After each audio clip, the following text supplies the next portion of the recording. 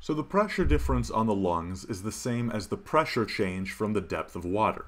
Now recall that the formula for a pressure difference due to a change in height of a fluid is equal to the density of the fluid times the gravitational acceleration times the change in height.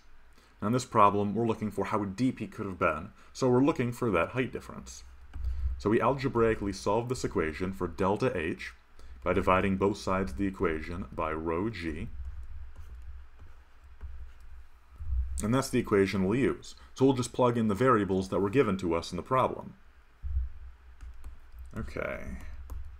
So the pressure, the maximum pressure that he can withstand is negative 85 millimeters of mercury. So negative 85 millimeters of mercury. Let's convert this into SI units, though, by converting from millimeters of mercury into newtons per meter squared. And so 1 millimeter of mercury is equal to 133 newtons per meter squared.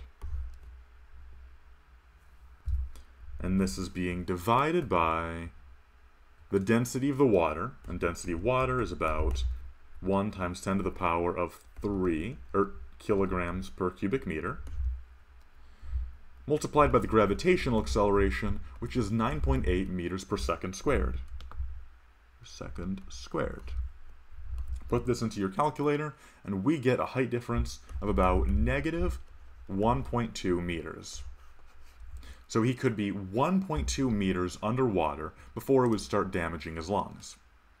That's it for this problem. I hope this video helped you out. If it did, please consider subscribing or donating to my Patreon, as that'll help me out in making more videos just like this. If you have a request or a question, leave a comment down below, and I hope you all have a lovely day.